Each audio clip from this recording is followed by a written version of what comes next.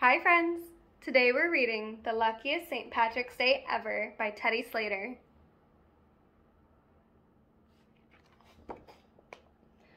Top of the morning!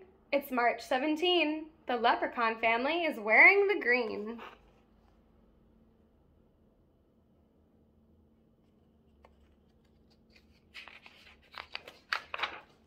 St. Patrick's Parade is about to begin. The wee ones are marching. Come on, let's join in. There goes Bedelia leading the clan, arm in arm with Granddaddy Dan. She swings her shillelagh. They walk and they talk gaily, moving as fast as they can.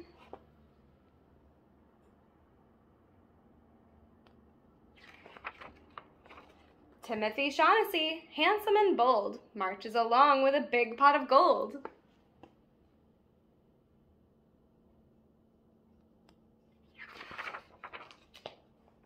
And here comes Aunt Rose, tap-tapping her toes. With shamrock in hand, she follows the band, decked out in her very best clothes.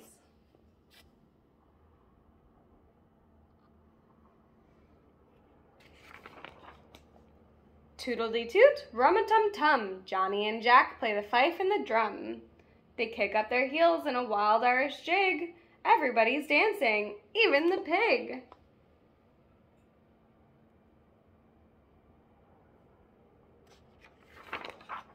After the march, it's back home for lunch.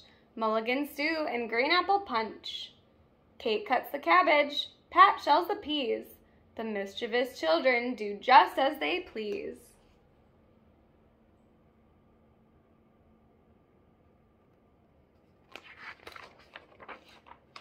Friends and family keep coming to call.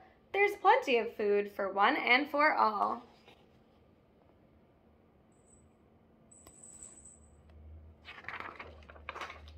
The Caseys, McGregors, O'Grady's, Peg Finn. Everyone's welcome. Please, won't you come in?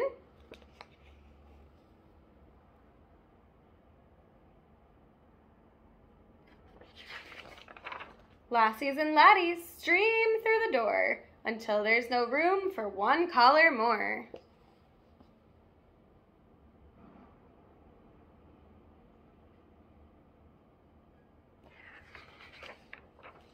The leprechauns crowd round the dining room table, piling their plates as high as they're able.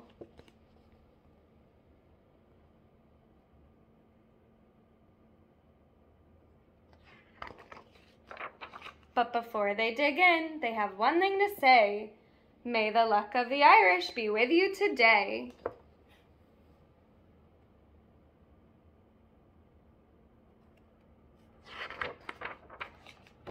Happy St. Patrick's Day!